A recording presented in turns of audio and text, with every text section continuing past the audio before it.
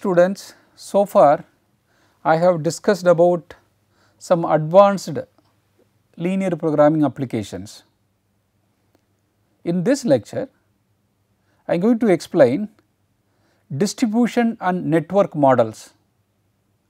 I am going to discuss about two important problems. One is on transportation problem, another one is on transshipment problem. These two problems are very useful in modeling the supply chain. What is the supply chain? A supply chain describes the set of all interconnected resources involved in producing and distributing a product. For instance, a supply chain for automobile could include raw material producers, automotive part suppliers, distribution centers for storing automotive parts, assembly plant and car dealers. So, what is the supply chain? There may be a supplier, there is a manufacturer, there is a warehouse, there is a retailer. So, supplier, manufacturer, warehouse and retailer, okay. This is the supply chain. So, each entity is connected by network. Okay.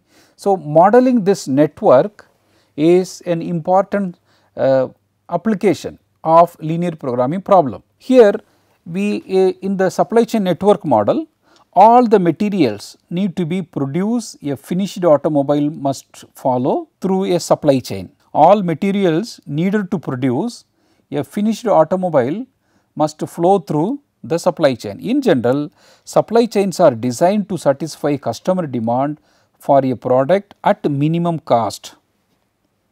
So, the distribution network has to reduce overall supply chain cost. Those that control the supply chain must make decisions such as where to produce the product, how much should be produced and where it should be sent. Okay. Here the where it should be sent and important decisions of supply chain network models. Two specific types of problems common in supply chain models that can be solved using linear programming are transportation problems and transshipment problems. Now, we will discuss about transportation problem. The transportation problem arises frequently in planning for the distribution of goods and services from several supply chain locations to several demand locations. Typically, the quantity of goods available at each supply chain location, that is origin, is limited and the quantity of goods needed at each several demand locations or destinations is known. The usual objective in transportation problem is to minimize the cost of shipping goods from origins to the destinations. Now, I have taken a sample network problem. This example is taken from Anderson et al. Book. There are three supply nodes X, Y, Z, plant for example. There are four demand nodes, distribution centers A, B, C, D. So, the plant 1 having the capacity of 5000 units, plant 2 6000, plant 3 2500. The distribution requirement is having the distribution center is having the demand of 6000, for node B it is a 4000, 2000, 1500. So, what is the objective of the transportation problem is how many units has to be picked from each plant and distributed to satisfy the demand. Here the unit transportation cost is given. Here the decision variable is when I say X I j, how many units has to be picked from each plant. I represents the origin, j represents the destinations. So, Xij is the decision variables And one more thing, the distance we are not considering, only the transportation cost is given. It indirectly captures the distances. Now there are 4 destinations A, B, C, D. There is a demand for each destination. So the total demand is 13,500. The transportation cost per unit is given. For example, this from origin X to destination A, unit transport cost is 3. So this we can say C11, C12, C13, C14. So this we can call it as C21, C22, C23, C24. So C31, C32, C33, C34. Like this is the unit transportation cost. The transportation problem can be represented in the form of network. To obtain a feasible solution, the total supply must be greater than or equal to the total demand. The supply should be greater than the demand. In case this condition is not satisfied, you will get a infeasible solution.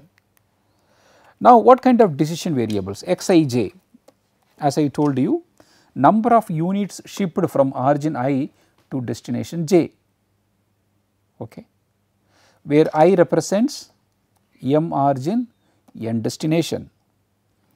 The first subscript identify from node of the corresponding arc, the second subscript identifies the to node of the arc. So first we will write an objective function. So this I can write it, this is x11, this is x12, this is x13, this is x14. Okay. Similarly, I can write for other nodes also. So here 3x11, the unit cost is 3, number of quantities shipped is x11. So 3x11 plus 2x12 plus 7x13 plus 6x14. Okay. From the node 2, it is x21, x22, x23, x24, multiplying by corresponding unit transportation cost. Then 31, 32, 33, 34 multiplied by corresponding unit transportation cost. So the objective function is minimization of the cost that has to be minimized. The next constraint which we have to write is supply constraint. What is the supply? This portion is the supply. Okay. So the number of units going away from each node. So x11, x12, x13, x14. Okay.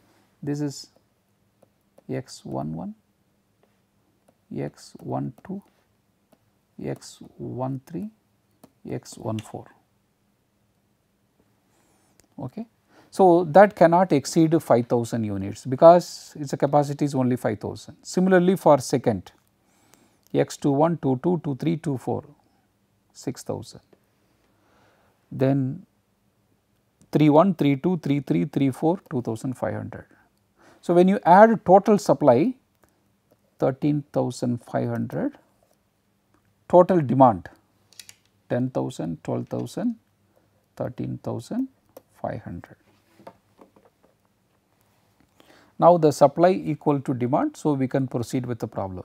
Sometime there may be a mismatch, that I will explain you, that is a special cases of transportation problem. The next is the demand constraint. So here demand is 6000. What are the different possibility? x11, x21, x31 equal to 6000, 4000, 2000, 1500. Here it should be equal to sign because demand must be satisfied. Now I am going to solve this transportation problem with the help of solver. So you can see here I have entered the origin and the destination. Origins are x, y, z, destinations are a, b, c, d. On the supply side I have written total supply, on the demand side I have written the total demand. Okay.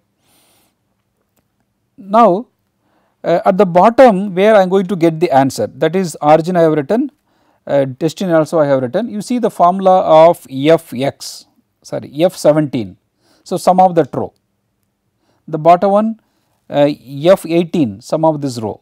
Similarly, look at this B20, B20. So, sum of this column, then C20, sum of this column. Okay. At the bottom I have written the B18, suppose this value should be B8. What is the B8? That is the total demand. So, the column sum should be equal to total demand. Similarly, the row sum should be equal to F5, that is your total supply. So, this is the model for transportation problem. Now, I will go to data, then solver. Look at this is a minimization problem. So, objective function, look at the changing variable cell, that is B17 to E19. So, you have to select B17 to E19 at a time. Then I have written the demand constraint and the supply constraint. When I solve it,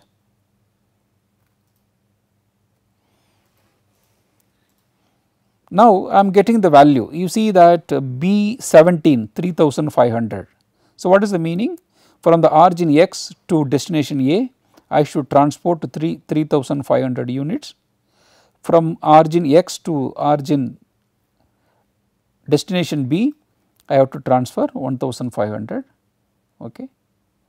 So, again if I press control tilde again, I can see the actual value. You see that my you see F17 to F19, my supply constraint F17 to F19.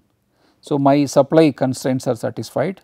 Similarly, when you look at B22 to E22, my demand constraints also satisfied. This is the one way to solve the LP model with the help of Excel. This is the easiest way to interpret. But there is another way you can solve the same problem just by writing all the equations like LP formulations, then you can solve it. That I am going to show you. Now, I have formulated from our LP formulations like our simple linear programming problems. So, I have written the decision variables, coefficient objective function, the value of objective function, I have written the right hand sides and the constraints and resources utilized. Now, when I go to data, solver, so when I solve it, it is a minimization problem. So, when I solve it, the total transportation cost is 39,500. So, how many number of units I have to transport from x1 to 1, x1 to 1 3500, 1 to 2 1500 and so on. So, here what we are learning here, the same problem we can make an Excel model or we can solve it like a simple LP formulations and solving the equations. Now, I have brought the screenshot of our Excel model. So, here we can see this is our given problem, the bottom where you can get the answer here 3500, 1500. So, this is our total supply from X, total supply from Y, total supply from Z, this is our demand. So, this is satisfied.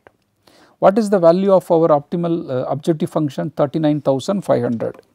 When we solve this problem in the form of equations, here also we are getting 39,500 and we are getting various cell values, that is nothing but from origin 1 to destination 1, this many units has to be transported.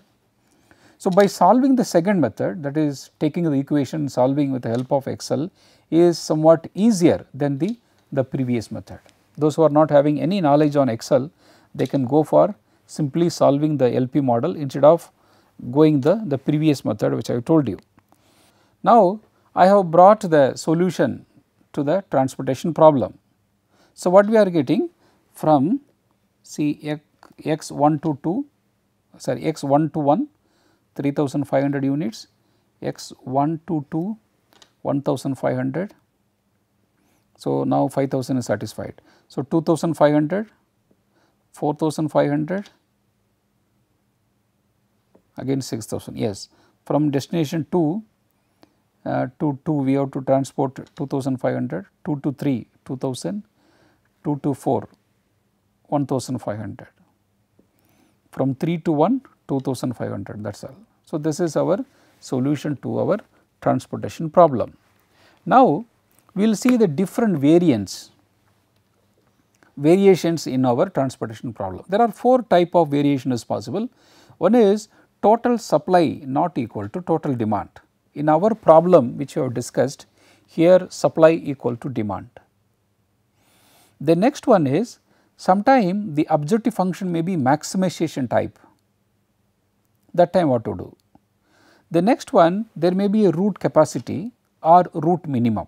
Sometimes there may be unacceptable routes. So, how to handle these problems, that we will see now. The first one is when the total supply exceeds total demand. Here we are getting 13,500, here also 13,500. Sometime what will happen, here the supply is more, demand is less, then there is no problem. If the total supply exceeds total demand, no modification in LP formulation is necessary. So, what will happen, if it is excess supply, that will appear as a slack in our LP model, that is the materials which are not transported. So, slack of any particular origin can be interpreted as an unused supply or amount not shipped from the origin. Another situation may come, the total supply is less than the total demand. Okay. So, we are seeing this is 30,500, 13,500, sometimes see this is 13,000 for example. In this case, the right hand side is 13,500, but in the left, sorry this is only 13,000, not 13,500. Here if the total supply is less than the total demand. So, LP model of a transportation problem will not have a feasible solution. If the supply is less than the demand, there will not be any feasible solution. How to handle this? We have to add a dummy origin with the supply equal to the difference between total demand and total supply. So, here we have to add a dummy origin. So, 13,500 minus 13,000. So, this capacity is a 500. When you add a dummy variable, then LP model will have feasible solution. So, when you add a dummy variable, this has to be connected with all the destination nodes with 0 unit transportation cost. So, a 0 cost per unit is assigned to each arc leaving from the dummy origin, so that the value of the optimal solution for the revised problem will represent shipping cost for the unit actually shipped. In reality, no shipments actually will be made from the dummy origin, we have added so that to balance the problem. So, suppose if you are getting some solution here, so that is the shortage for this problem. That is this, when the optimal solution is implemented, the destination showing shipments being received from the dummy origin will be the destinations experiencing a shortfall or unsatisfied demand. Suppose if you are getting say x say 41, say 20, that means this is unit of unsatisfied. Another situation, maximization. In some transportation problem, the objective function is to find a solution that maximizes the profit or revenue. Okay. So, using the value of the profit or revenue per unit cost as coefficient in the objective function, we simply solve maximization rather than minimization. So, this change does not affect the constraint. Route capacity, for example, say origin 3 to 1 had a capacity of only 1000 units because of limited space availability on its normal mode of transportation. So, what you have to do? You have to add a constraint x31 should be less than or equal to 1000. Sometime there may be a committed capacity. So, that time should write for example x22, it should be greater than 2000, would guarantee that the previously committed order from 22 delivery of at least 2000 units would be maintained in the optimal solution. So, this is the way to handle route capacity and route minimum. Sometimes there may be unacceptable routes. Finally, establishing a route from every origin to every destination may not be possible. To handle the situation, simply drop the corresponding arc. That means you drop the decision variables from the network and solve by LP. That is a way to handle unacceptable route. So, this is a generic form of our LP transportation problem. What is? It is a minimization problem. Here the supply constraints are less than or equal to type, the demand constraints are equal to demand. This is the general LP model for transportation. Now, we will be discussing the extension of your transportation problem called a transshipment problem. What is the meaning of transshipment? Previously there was an origin, there is a destination. Now, in between there may be a temporary location, for example warehouse. So, instead of sending goods from this point to this point, first it will reach from here, from there it will be sent to the demand node. So, this kind of problem is called a transshipment node, okay, transshipment problems. So, the transshipment problem is extension of transportation problem in which intermediate nodes referred to as transshipment node are added to account for locations such as warehouses.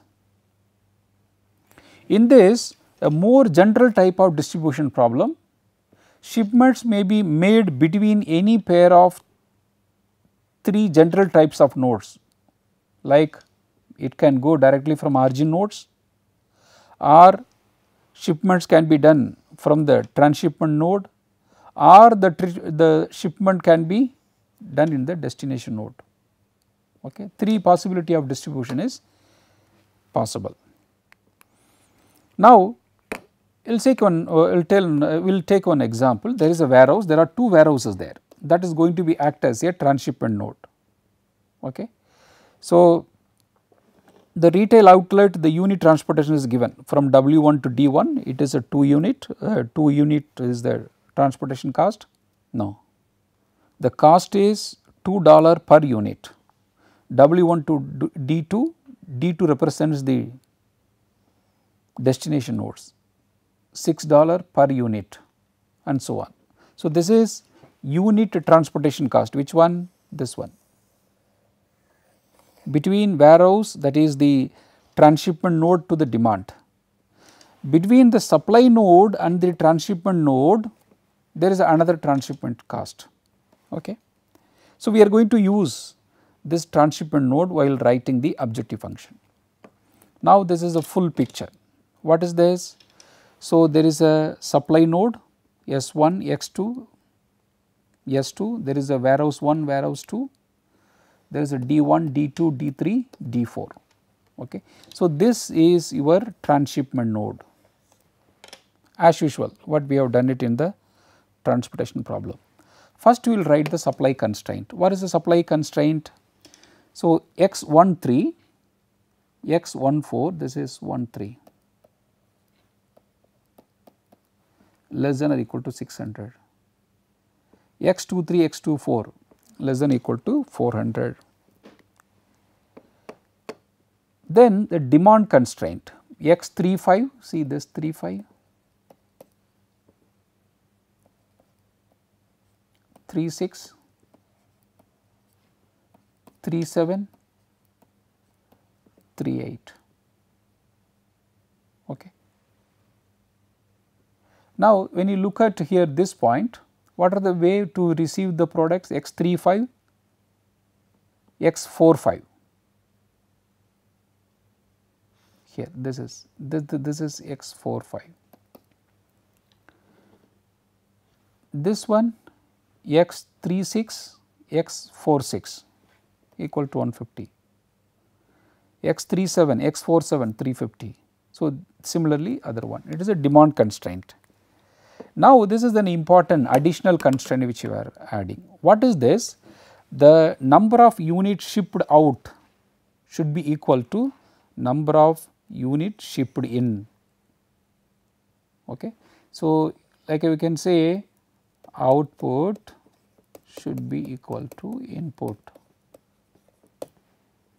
Number of units which are shipped out should be equal to number of units shipped in. So, when you look at this node, number of units shipped out X35, 36, 37, 38 shipped in 1, 2, not 1, 2, 1, 3, 2, 3. So, that should be equal. Okay. That is what everything brought on the left hand side. Similarly, for the node 4 also this is written. So, the transshipment node is similar to transportation problem, only some additional constraint is added, that is called a transshipment constraint. This is our complete transshipment problem. Now, we will solve this transshipment problem with the help of Excel. So, I have formulated a LP model where I have written the decision variables and objective functions. So, I am going to solve it. Go to data, solver. Look at this, this is minimization problem, and there are two constraints which are equal to type in nature, that constraints are called transshipment constraints. Okay. Then when I solve it, now I am getting the total transportation cost is 4,600, and I am getting the value how many unit has to be transported from destination 1 to 3, 550, 1 to 4, 50 and so on.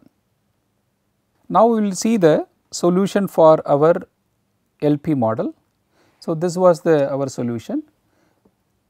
This transshipment method, the total transportation cost is 4,600. Here we are getting how much unit has to be shipped from each node to another node. Now, here I have brought the solution. So, this is 550 units has to be transferred from 1 to 3. So, 1 to 4 50 and so on, all the values are given. Now, I have brought the solution for this transshipment problem. What this solution says, from 1 to 3 you have to ship 550 units, 1 to 4 50 units, 3 to 5 200 units and so on. Now, we look at the small modification in our transshipment problem. Suppose the company says that they want to ship certain product from source to destination 8. So, this line. So, I have added a new line. Okay. There is a transportation cost also is there. So, when you go for a direct shipment, instead of going via this transshipment node, what will happen to our total transportation cost? So, what we have to do in our existing problem, you have to add a new constraint, a new variable, that is X28. This X28 has to be added in every constraint and in the objective function. So, when you resolve it, so this is our modified transshipment problem. See that this X28 is added here, 28 is added here, 28 is added here, 28 is added here. So, when you resolve it, now what is happening? Your objective function is increasing. So, when you go for direct shipment, there is an increase in transportation cost. So, in this lecture, I have explained the transportation problem, I have formulated the problem, then I have solved with the help of solver, then I have interpreted the result. Then we have seen the special cases of transportation problem. After that, I have introduced a extension of transportation problem, that is called a transshipment problem. That problem also I have solved with the help of Excel. In the next class, we will discuss about the new topic called assignment problem. Thank you very much.